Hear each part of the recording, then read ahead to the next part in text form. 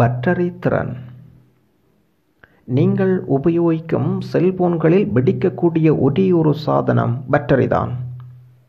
அது வெடிக்கும் போதுதான் செல்போன் மொத்தமாக வெடித்து சிதறுகிறது என்பது அனைவரும் அறிந்தது. இதற்கு முக்கிய காரணம் என்ன தெரியுமா? உங்கள் போனின் சார்ஜரை கொண்டு சார்ஜ் போடாமல் பிறரின் செல்போன் சார்ஜர்களை பயன்படுத்துவது ஆகும் பிரதான காரணம்.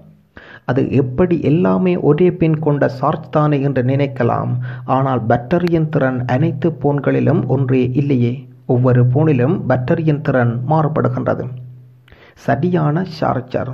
அந்தந்த திறனுக்கு ஏற்றவாறு வோல்ட் மதிப்பு கொண்ட சார்ஜர்களே போனுடன் வழங்கப்படுகின்றன. அந்த ஒரிஜினல் சார்ஜர்களை பயன்படுத்தும் போது பேட்டரியின் வெப்பநிலையில் தாக்கம் ஏற்படுவதில்லை. ஆனால் குறைந்த திறன் கொண்ட பேட்டரிக்கு அதிக வோல்ட் கொண்ட சார்ஜரை பயன்படுத்துவது பேட்டரி பருமன் அடைகின்றது.